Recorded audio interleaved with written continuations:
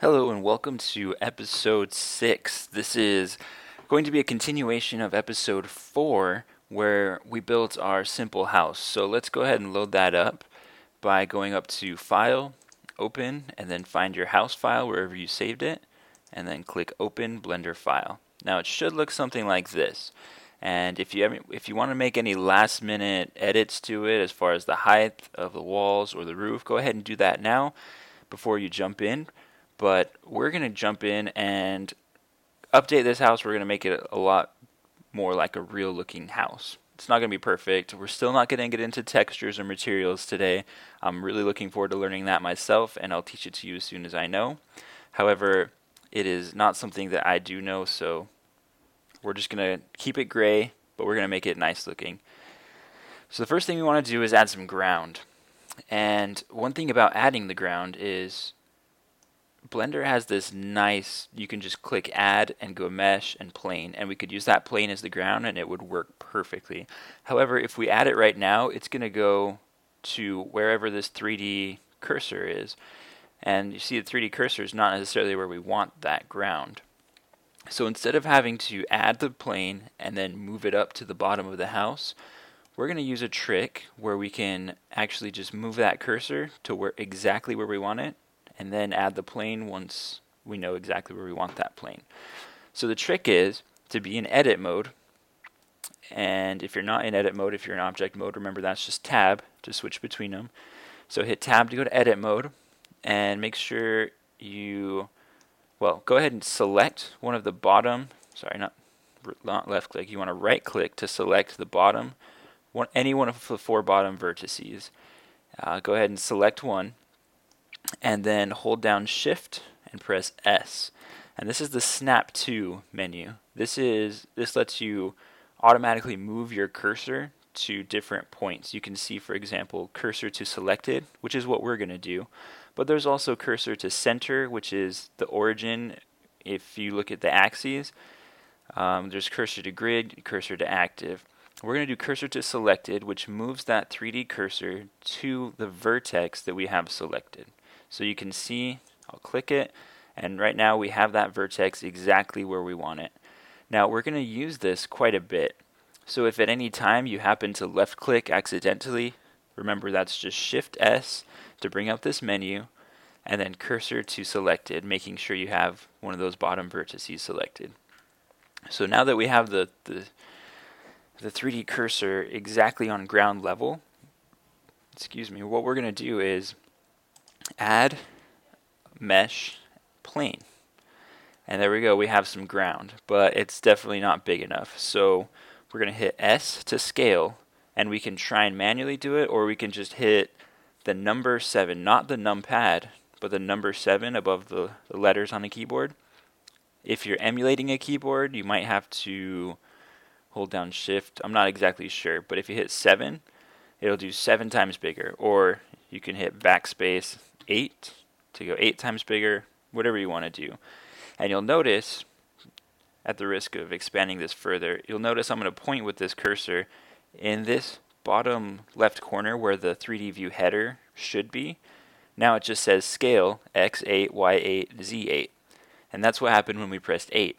If we hit more numbers like 9 or 1, now it's 891, which is probably a little too big. So hit backspace a couple of times, and then just hit, say, 7.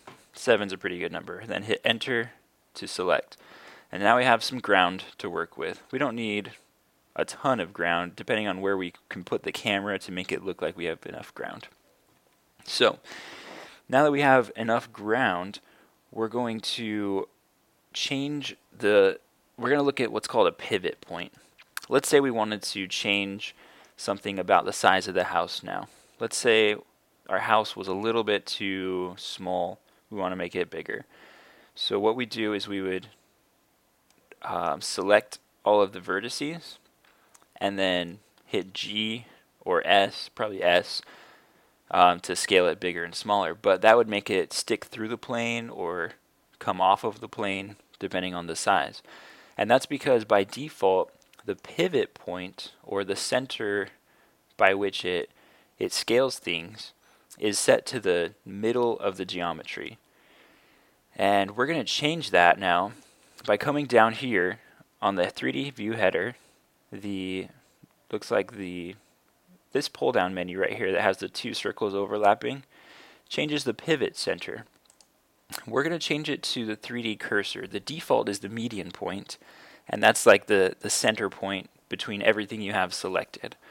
So for example, when we scaled the plane that makes up the ground, it scaled it based on the exact center of that plane because that's all we had selected. So we're going to change this now to the 3D cursor. So anything we change or move now is going to align or be based on that 3D cursor. And we'll do this again, and I'll show you a little bit more why that's important. But now if we wanted to select, for example, let's select all of this house really quick, and I will show you what I mean.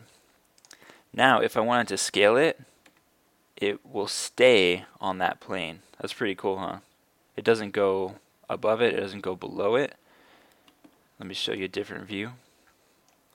Scale, and it stays on the plane. That's the importance of the pivot point, and you'll notice this dotted line coming out from that bottom corner where the 3D view cursor is. That is the pivot point that it's scaling based off of. So I'm going to hit escape to cancel that. I like the size of my house. And the next thing we're going to do is we're going to make a little overhang for our roof to make it look more like a real roof and less like a pyramid sitting on top of a cube. So the first thing I want to introduce to you guys, and you may have seen this playing around by yourselves, but instead of selecting individual vertices, you can also select edges. And if you come down to the 3D view header, there's these three buttons.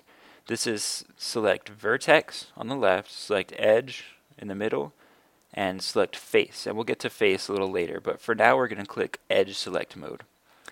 Now if you'll notice, you can't see the points for the vertices anymore. And if I click somewhere, it'll select in white that vertex. And if I hold down shift and select multiple, then the ones that are selected are orange, and the most recently selected one is white. But as long as they're not black, they're selected. So hit A to deselect everything, or maybe hit it a couple times if nothing was selected to begin with. And what we're going to actually, before we do this, we need to change our pivot point again. And I'll show you why. If we wanted to make this overhang by selecting all of these edges, let me just select these 4 edges, and we try to extrude them now, it would not really work well. We'd have to do them one at a time, and to try and match up those angles, it would be a pain. So I'm going to hit escape to get out of that. What we're going to do is we're going to go back to vertex select mode, select the very top point, and we're going to do the shift S cursor to selected to move that 3D cursor. And now if you'll notice on the 3D view window, we're still in the 3D cursor pivot point. So we just changed our pivot point just by changing where the cursor is. And now we're going to go back to edge select mode. We are going to select these 4 vertices along the edge of the roof. Let's see if I can get them all. And once they're selected, you hit extrude, but it's still not what we want. Any way we try and do it, it's just not working out. So try hitting E to extrude, and there's this really new cool option now. You can hit S, and S scales each part selected uniformly according to the pivot point. And so as we pull it out, you can see it's scaling each side directly out from the pivot point instead of all together. And this is called the uniform, let me see the name really quick, it's called the scaling uniformity. So that's once you hit extrude, once you hit the E key to extrude, you hit S to make it uniform from the pivot point. So come out just a little bit to make your house overhang, and then hit enter or left click to set it. And now your house looks much more like a house just by doing that simple take. But we're not going to stop there. We have a lot more to do to make this looking like a real house. So the next thing you're going to want to do is click on the face select, which is one of those three buttons where you can change vertices, edge select, or face select. And you'll notice every face now has a little black square in it. And that little black square tells you where the center of the edge is. So go ahead and find the positive X direction. And that will be, if you look on the bottom left of your 3D view window, if you look at the Z, Y, and X, that will be the direction where the X comes out of where the 3 meet. So you can move it around and see it's going to be on mine, this side, because that's where you can also hit Control Space to turn on, that's in object mode. So if you switch to object mode, you can hit Control Space to turn on the 3D manipulator, and where the red arrow points out, that's the positive X direction. Just like if it were the green arrow pointing out, that's the positive Y direction, and the Z arrow gives the positive Z direction. Okay, so hit back to edit mode and select the 3 faces on the positive X direction. There's 2 on the roof, so 1, 2, and then 1 that makes up the wall. And we're going to extrude this out now along the X-axis, so hit Extrude E and hit X to lock it to the X-axis. And we're going to come out, but we're going to make it precise. We're going to come out exactly 2 Blender units. Now if you'll remember, our cube to begin with was 1 Blender unit to start. So hitting 2 will essentially double that in size. So hit 2, and you'll notice again on the bottom left along this header where all of these options used to be, it now says 2 along global X. And you can hit enter, and now we have effectively doubled the size of the house. But we have a problem. We have some extra edges inside that we can get rid of now because we don't need that inside part of the roof here. So go ahead to edge select. You can zoom in a little if you need to and find these inner, well, just one actually that we don't need. Find this top inner edge, right click to select it. If you can't see it, make sure that the occlude geometry button or the limit selection to visible, make sure that is off. Yeah, you want it off so you can see through things. Select that edge and then hit X or delete and say edges. If you hit vertices, it'll mess some things up. Just hit edges because we just want to delete that edge. So select it, hit X, edges. One more time. Right click to select, X, edge. Okay. Now, I think we can delete this other edge in here too. So I'm going to delete that one. And that way our house is much more uniform. Don't delete too many edges or you might lose some faces, but I think now we're good to go. With the rest of it, the next thing we want to do is we want to make some doors and windows for this house. So you can see if we wanted to make a door or window, we need more vertices. There's just nothing to manipulate in there. So the way to take a face and get more vertices out of it is called subdividing. And that means we take one face and we turn it into multiple faces just by making cuts in it. So go to face select and I'll show you how that's done. Face select, select all of the 6 faces now that make up the 4 walls of your house by holding down shift and right clicking on them. And once you have all those selected, then go to the specials menu. Remember, this is where merge is. Hit W to bring up the specials menu. We used a merge before. We're not going to use merge now. That would kind of make this look like a retarded house. We're going to go to subdivide. So click subdivide and you'll see the default is just a couple of cuts. We need a lot more to get some really good windows and doors in there. Now we want 10 different sections, let's say. So come over to the left side. If you don't have this left menu, hit T to toggle it on and off. So you should see, after you clicked subdivide, this number of cuts menu on the left appears, and you can click there and change it to 9. Why 9? Because 9 cuts gives us 10 sections. Just like if you cut something once, there's 2 parts now. If you cut something twice, there's 3 parts. That way, if you cut something 9 times, there's 10 parts. So hit 9, press enter, and now each side is made up of a 10 on the small sides. It's 10 by 10. On the long sides, it's 10 by 20 because we doubled the original length. So now what you want to do is come in, and I'll show you this once, but I'll leave you to do the rest. Still on face select, come in, select a couple of faces, and this is actually easier if you turn the limit selection to visible or the occlude geometry. If you turn that on so that you can only see the one. Also, if you find a perfect view by on the numpad pressing 1, 3,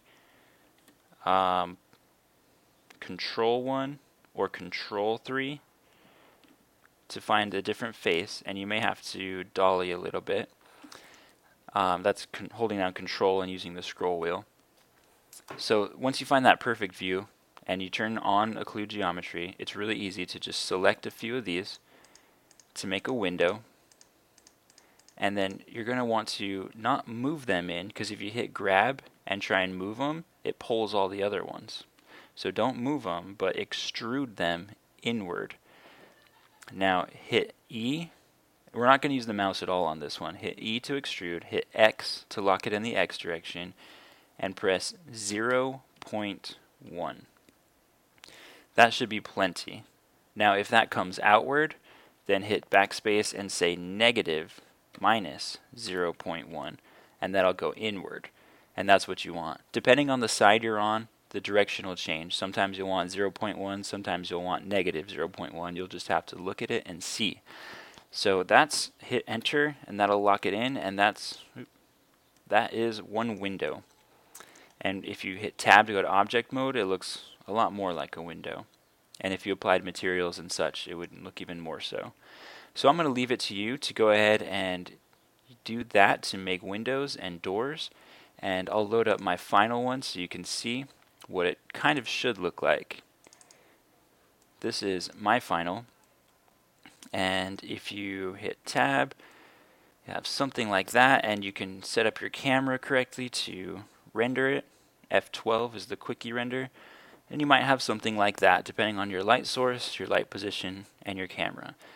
So that's making your house all nice and pretty. Next time, hopefully we can jump into some materials and start learning about materials and textures. So stay tuned, and I will see you guys next time.